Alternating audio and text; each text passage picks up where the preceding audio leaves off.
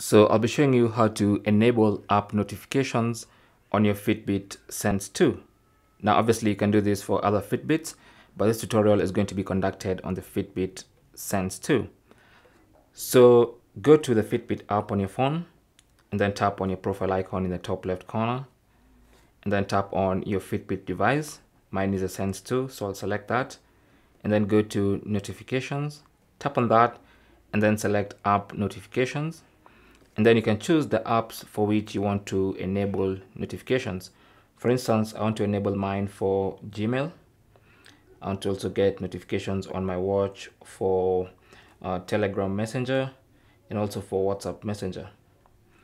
Now these are only apps. Of course, you have the main notifications for calls, text messages, and calendar events here, but also you can add some app notifications if you want to.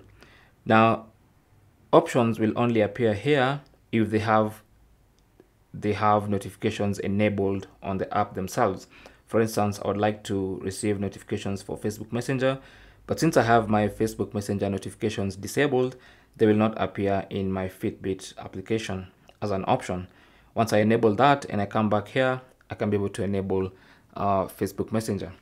And that's really how to enable app notifications on your Fitbit Sense 2 and probably most other Fitbit devices.